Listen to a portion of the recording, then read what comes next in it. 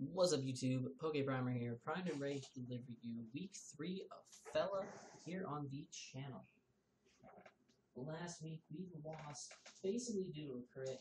We lost due to a crit against Tom in the Dutch Harbor Wall Rings, losing 1-0 and taking us down to 0-2 with a -3 differential. This week we take on the, I believe, founder of Fella. I believe he was the founder of it. Waffles, the Asian Yenbear, aka Alex, aka really good guy, good friend, fantastic dude. Like, if you haven't seen his content before, definitely go check it out. He's really good YouTuber. Great guy. I've battled him once before, and he did stomp me. Give me a second.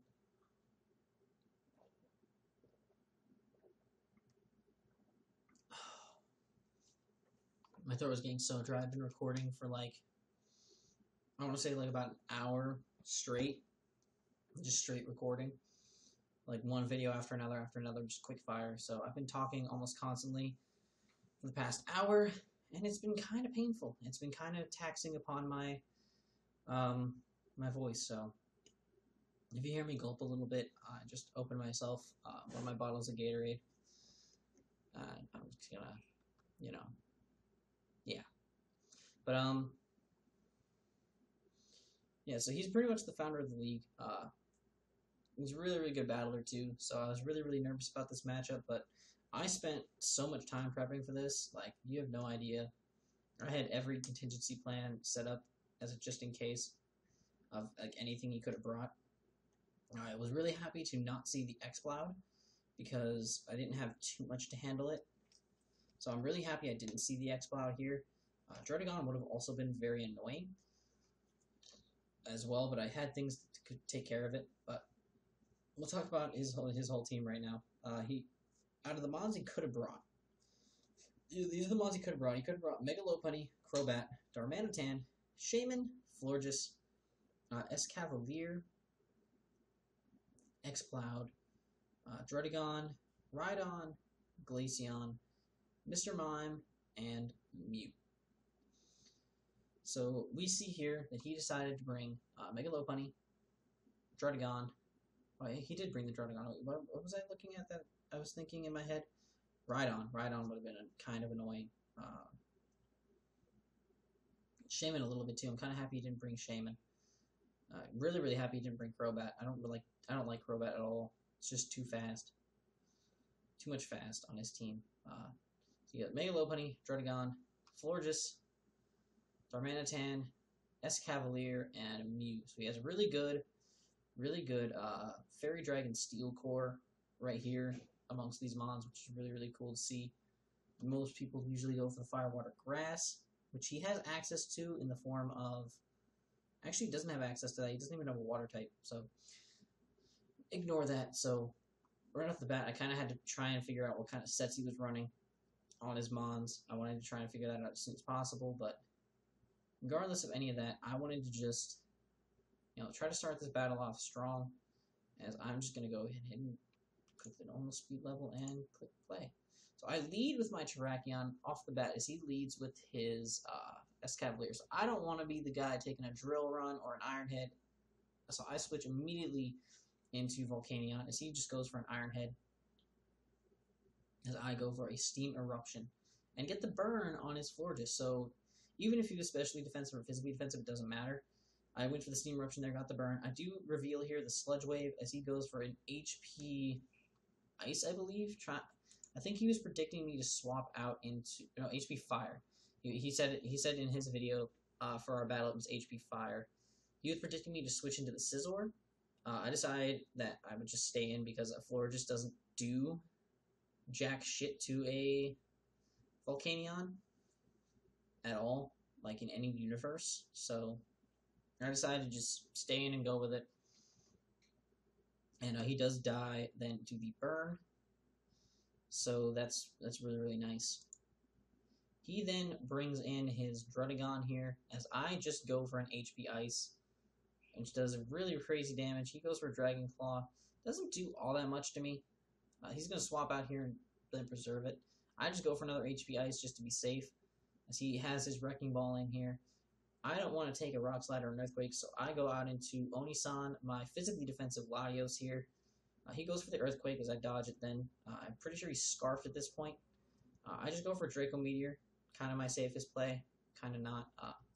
Based upon the calcs there, I was able to run those calcs. I determined immediately that this Escavalier was Assault Vested.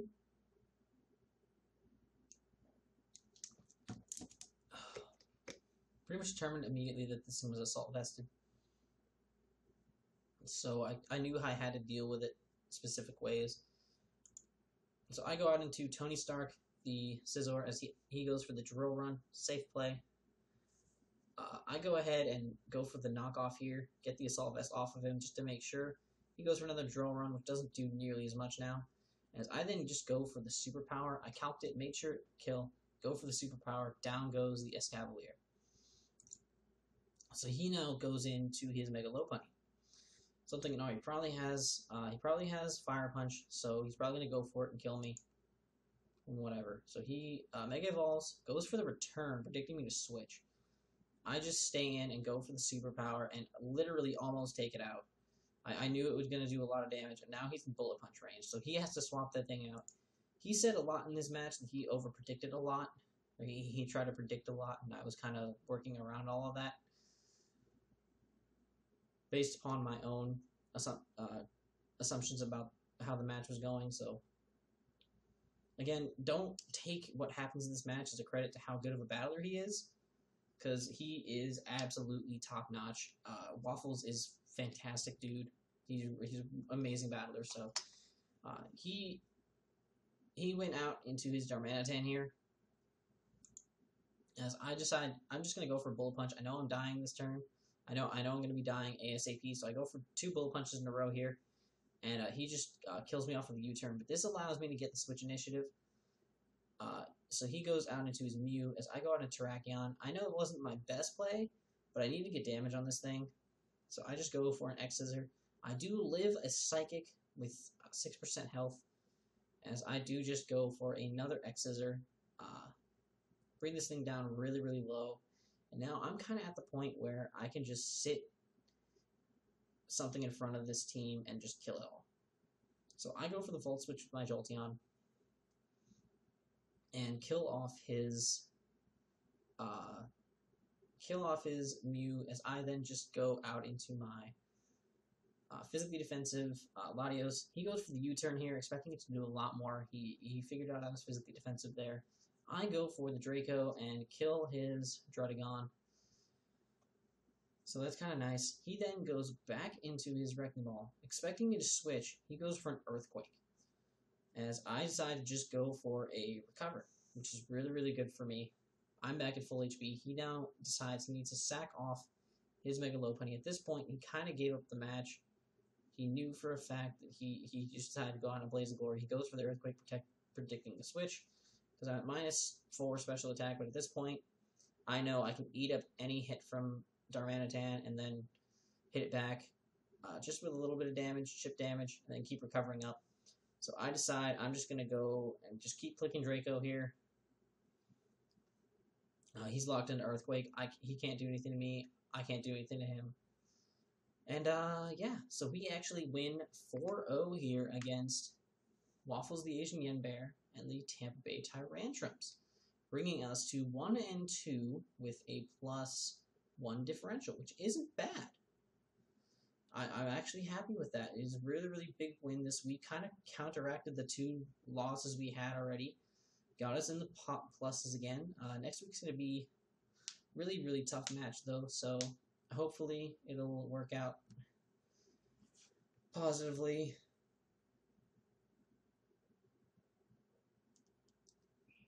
Possibly lose again, but you know, we'll take it week by week. Next week we take on Eric, aka Clumsy Monkey, and the Miami Heat Trans. So tune in next time for that match. Until then, I'm PokePrimer, signing off.